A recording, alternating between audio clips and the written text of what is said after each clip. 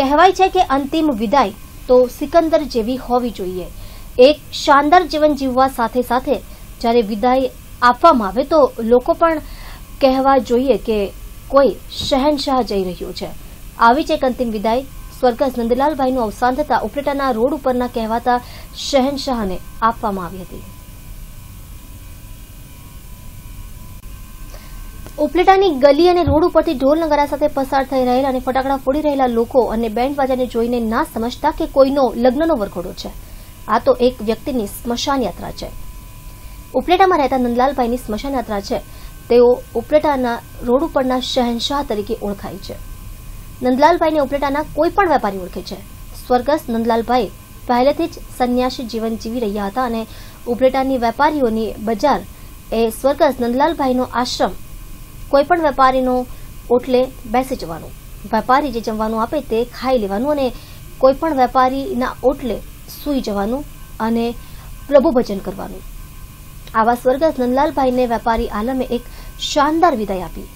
પોતાના પરિવારના સદસ્ય ગણીને વાસ્તે ગાસ્તે સ્મશાન સુધી લઈ ગયા। ઢોલ નગારા અને બેન્ડવાજા સાથે સ્મશાન સુધી પહોંચાડ્યા અને શહેનશાહ જેવી વિદાય આપી।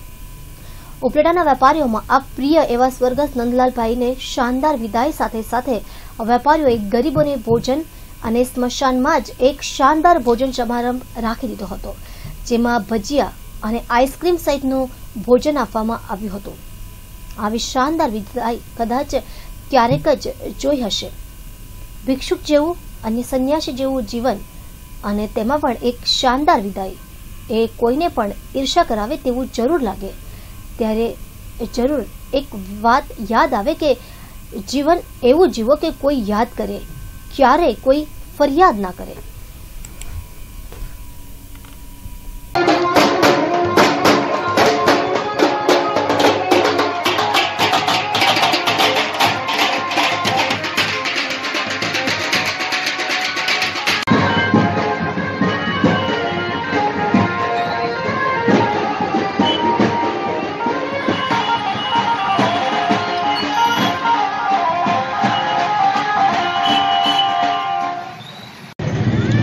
આજ રોજ અમારા પરમ મિત્ર એવા શ્રી નંદલાલ દાવડાનું દુઃખદ અવસાન થયેલ છે।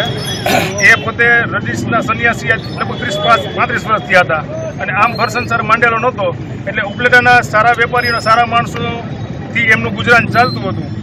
પરંતુ આજે એમનું અવસાન થતાં એમની અંતિમ ઈચ્છા મુજબ એમની સ્મશાન યાત્રા વાજતે ગાજતે બેન્ડવાજા સહિત ફટાકડા સહિત અને ત્યાં પણ સ્મશાને પણ ભજીયાનો પ્રોગ્રામ ને આઈસ્ક્રીમનો પ્રોગ્રામ રાખેલ છે। એટલે ઉપલેટાના ઇતિહાસમાં કદાચ 100-150 વર્ષમાં પણ આવું ન બન્યું હોય એવું આ પ્રથમ વખત બન્યું છે। ભગવાન એના આત્માને શાંતિ આપે। નમસ્કાર મિત્રો, આજે જેમની અંતિમ યાત્રા નીકળી છે એવા અમારા નંદલાલભાઈ જે ઉપલેટાના લાડકા હતા અને તમામ વેપારી ભાઈઓ, તમામ એના ઉત્સવગણ, તમામ પત્રકારો, તમામ પબ્લિક ઉપલેટાની આજે એને આ રીતે ખુશીથી એમની ઈચ્છા મુજબ અમે એમની અંતિમ યાત્રા કાઢી છે। સર્વે ઉપલેટા જગતે, ઉપલેટાના શહેરના નાગરિકોએ, ખાસ કરીને મીડિયાવાળા જે મારા કાનભાઈ મારા મિત્ર છે એ બી, મતલબ જેને દિલથી ઉમંગ હોય, કોઈની જાનમાં જતા હોય એવી આજે અમે સ્મશાન યાત્રા એમની કાઢી છે। ભગવાન એના આત્માને મોક્ષ આપે, સ્વર્ગમાં વાસ કરે। જય હિન્દ।